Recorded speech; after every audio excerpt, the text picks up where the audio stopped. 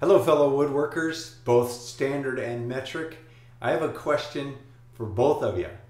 So I'm working on updating my Paulk total station plans for myself. I'm not sure if there's going to be new plans, but I've got to build myself a new set. As you know, the awesome Paulk total station that I've only had one of, it was a prototype, went away with the awesome rolling toolbox, and my workflow has been extremely disrupted, and I've had to sort of cobble together things. Well, I need to build one, but rather than rushing down there, I'm going to be doing it out of this lightweight Moreland plywood. I think I'm going to use some T-track this time that I got from, I'll put a link to this company, Woodbine Company. This is Clamp-U system. I got 8-foot stuff, really tough to find. Pretty good price too. I really like this stuff. So I'm going to use this on the total station. And from another video, you know that I'm working with FastCap on developing an aluminum fence. They've already got one, but this with no back on it, which is mandatory for my workbenches for how I work. Because I like to slag wood and use the whole bench, and anytime you have things protruding above the top, you know, it's not going to work for me. So with all of that, I'm trying to fine tune it so that I can build the extensions and everything in the shop and be done with it. But in the future, if an all aluminum track comes out, I can just pop the other one off and pop the new one or the more expensive nice aluminum on. So, and it'll give you guys an option as well. At least you can watch the videos and see how I do it. So here's the question. I'm making a few adjustments, and so I'm just roughing together the plan, or the model. This isn't really a plan, just enough for me to build in the shop, because obviously when I build it, I'm going to find all kind of bugs and make adjustments and end up with a prototype again, as I always do. So here is the metric standard question. I design all of my workbenches in standard, and then I provide all that dimensioning, and then on the same set of plans I have another page which I convert to metric. Standard does not smoothly convert to metric or the other way around. Here's an example. My bench is conveniently 6 foot long, 3 feet wide. If I go in here and I switch it to, let's go decimal, millimeters, and we'll take it to out 2 decimal points. 1828.80. Not really good if you do metric. You're going to round it to 29, so I'll probably take it to 1829, but that doesn't make it exactly, it's off a little bit, and you start doing multiple things and you add them up and you're off an 0.2 here, 0.1 there. In the cabinetry world and the CNC world, everything is metric. I learned this with the FastCap Paulk compact bench, which is different than the plans for the Paulk compact bench. I had to switch the one there for the CNC to 96 millimeter spacing on the holes instead of 4-inch. Now I went to 20 millimeter holes. I used to do 3/4, and now all my benches that I build and any plans that I do in the future will all be 20 millimeter. The Paulk compact bench is 20 millimeter, and the Paulk total station has always been 20 millimeters. The jig I showed you how to build so you can make them as all 20 millimeter. The Paulk Workbench 2 is still showing the plans are 3/4, but I tell everybody, hey, if you haven't cut the holes yet, go ahead and do them 20 millimeter. It just makes sense. But the spacing from 4-inch to 96 millimeter came about because in CNC machines, the blocks are based on the 32 millimeter system. So if we wanted to have multiple bits in there, say 4 Forstner bits, so we could drill 4 holes at once instead of, you know, 1 at a time, which, you know, that means your CNC machine is working no faster than an individual.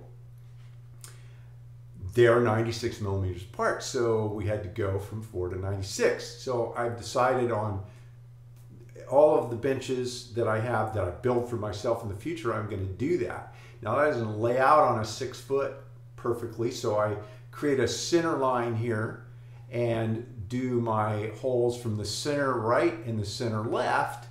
And that leaves me with about 2 inches in from the edges, but it gives me that perfect 96 millimeter spacing. And I'll give you an example here, a little, lesson in SketchUp, which I've done this before, but I'll show you how I did this. So I'll go into here and I'll grab these holes, these 20 millimeter holes. I'm going to hit the M key for move, tap the option key, find the center, and the way you find the center is you touch the edge and then you come in and it'll snap right to center.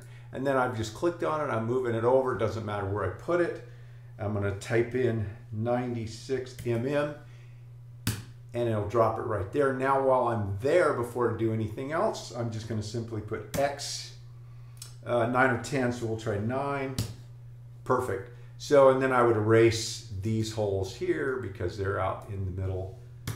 And then I'm going to go in and center up like the dado for the slide for the router accessories. I'm going to center that between the 96s. I'm going to move this over and center it between the 96s both ways. So I'm going to get everything laid out and lay this out, which I've already fixed this up. So it's centered in the set point. And these holes here aren't quite done yet, and I haven't finished down here, but you can see what I'm doing. So it's all based on the 32 millimeter system. So 3 times 32 is 96. And if you're into cabinetry, whether you build US cabinets or Euro boxes, all the hardware is based off 32. The holes are 5 millimeter holes, 32 millimeters center to center. The height, there's variations on the system, but if you want to make it the way it's designed, the 32 millimeter, the cabinet heights are a multiple of 32, so that you can take a right or left, it doesn't matter. Flip it over, it works on both sides. You don't put feet on the lower boxes, or you don't build in toe kicks. You add those later, so your box is, really clean, efficient system. And any hardware you buy, the drawer glides, the hinges, any of that stuff, it all fits and works in the 32 millimeter system. In fact, the holes in the front of your cabinet, the spacing to the holes in the back of your cabinet, doesn't matter if it's a wide cabinet or a narrow cabinet, the distance between the front holes and the back holes is a multiple of 32. It just so happens that front row from the front edge of the cabinet is set back 37 millimeters.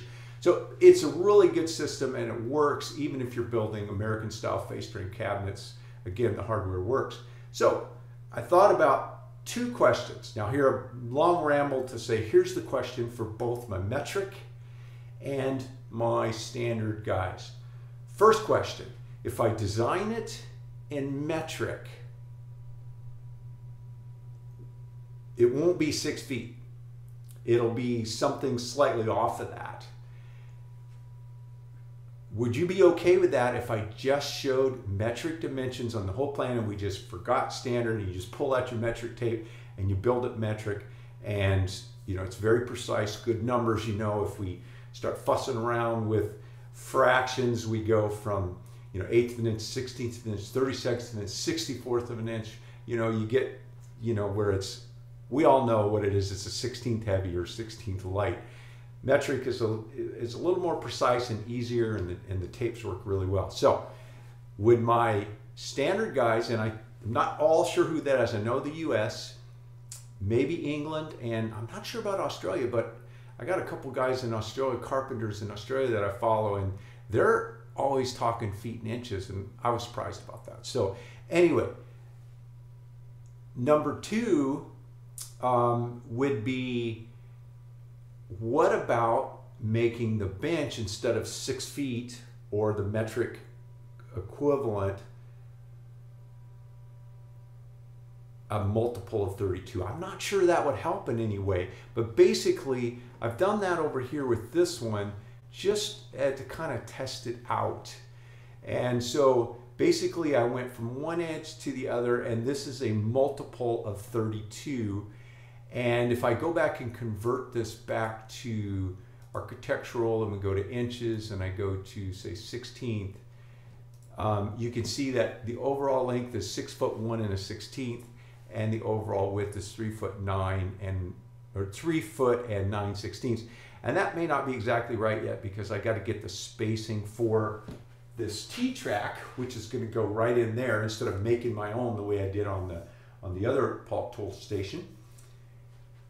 So, but it'd still be really, really close to this. So, the 2 questions. My standard guys, how would you feel if it were only available in metric? You built the whole thing on a metric. And number 2, what about making it a multiple of 32? The holes are going to be that. Whether I lay them out from the center and we end up 2 inches on the edge, or whether I go with the 6'1" and a 16th, or in metric here, and make it so it's exactly a multiple of 32. So 2 questions. All metric, no standard dimensions. We all build it the same way. And 2, do you see any advantage to laying it out on 32? This little bit longer kind of hurts me because I got a spot in my trailer that's 6 feet. So hang on, I'm not going to remodel and move cabinets. So it'll fit, but it's going to, you know, not be as nice looking in there when I've got it loaded. Also, I got guys that want to load them in trucks and things, and with that 1 foot and a 16th, or 1 and 1/16 of an inch make that big of a difference. And if I'm not so sure that having it on 32 millimeter spacing would add any advantage. We're going to be the 20 millimeter holes, the 96 millimeter spacing, laying these out perfectly like CNC machines. You can use bench dogs in there to square and things. We'll be able to do that either way.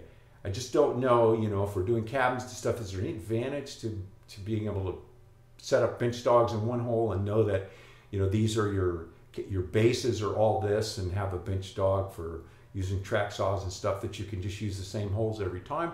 I could see a little bit of there, but I'm not so sure that I would do it that way. I'm probably still going to use my crosscut jig for that. So anyway, that's the 2 questions. Please answer them in the comment section down below, because I'd rather have a dialogue. Getting emails, individual emails, it's really tough to answer. Just too many come in, and I wouldn't get anything done if I was answering every email. So let's have a dialogue in the comments down below. If you want a set of Paulk total station plans, the Paulk workbench, the miter stand, the stand-up desk, or the awesome rolling toolbox, you can click on the link right here in the video somewhere, or in the description down below. And also, if you like these videos and you want me to keep making them, and you want to support the channel but you don't want to send me any money, you can use my Amazon link, and I put tools in there that I actually use and like.